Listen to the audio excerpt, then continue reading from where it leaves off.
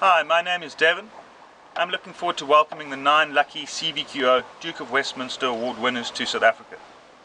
Our journey starts in the Apartheid Museum when we learn about the history of South Africa.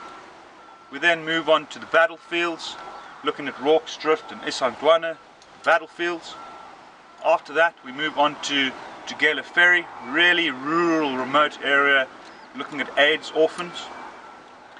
After we've done that, we'll move into the bush on an environmental awareness course, and on that environmental awareness course you'll be able to dissect different animals, maybe warthog or impala or something like that.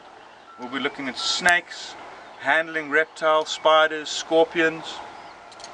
After our environmental awareness course, we move on to the community project phase, where we'll be helping a community, uplifting a community involved in a project. Might be building a school, planting vegetables, and you'll also be able to interact and maybe even teach and learn from these people in the community. After the community project phase, we then head a little bit north towards the coast on Cozy Bay, a majestic, beautiful area of South Africa, one of my favorite.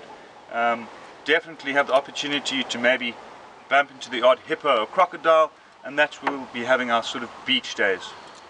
After that, heading back towards the airport and departing back to the United Kingdom.